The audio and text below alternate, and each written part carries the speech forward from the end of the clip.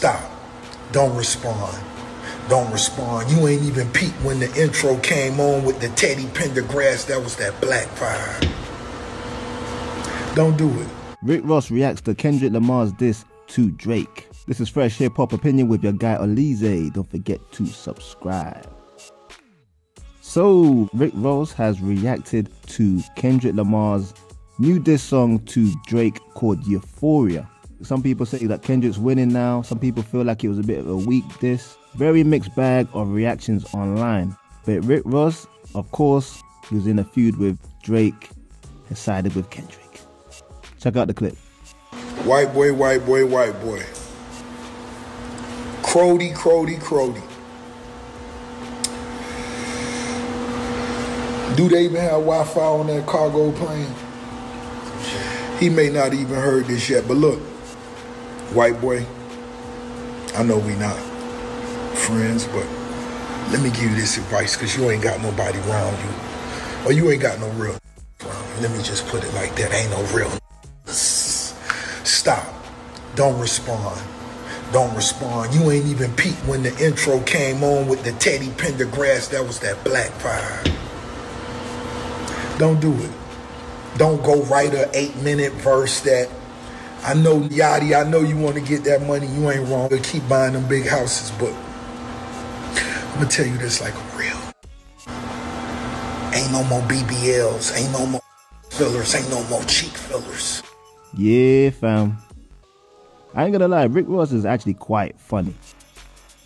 That beginning line where it describes Drake's private jet as a cargo plane, doesn't have Wi-Fi, that he won't get this message till later on. I didn't know this guy was funny. I did not know this guy was funny.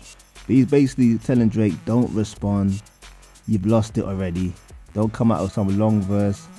And he even poked fun again that he has ghostwriters. He said, don't let Lil Yachty write you a song for you. And I ain't gonna lie, Ricky's actually winning this beef with Drake. Although we want to hear it on music, but this online game he's doing is, I think it's clear, he's clearly in the lead. But one thing I don't like is this whole race thing they keep talking about. Like, he's calling Drake a white boy again, in a kind of derogatory term in my opinion. But hey, I don't know, I guess people are finding it acceptable. I've not heard anyone reference Drake's race in the 10 or 15 years he's been around, really. All of a sudden, they're calling him white boy, when we clearly see his dad is black. Go figure. But that last bit that really made me laugh is when he starts talking about no more BBLs for Drake. No more lip fillers. Yo, Drake's got to come out and really confirm or deny whether he had these fake abs put on.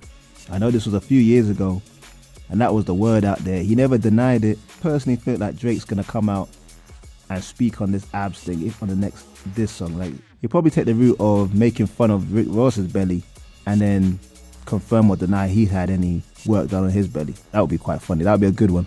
But I don't think it's that wide that Kendrick won. I think it's pretty much a draw read. I would actually put Drake ahead in terms of the first round, especially since he did the Tupac thing, even though he took an L for that legally. Creativity wise, that was a good move. So I would just put Drake just ahead of Kendrick after that first round. But Rick Ross, keep with the jokes, man. It's entertaining. But that's just my opinion. I want to know what you lot think about Rick Ross's response to Kendrick Lamar's diss to Drake. Leave a comment below, like, subscribe, and hit that notification bell. It'd be much appreciated. It's Fresh Hip Hop Opinion. Peace and love.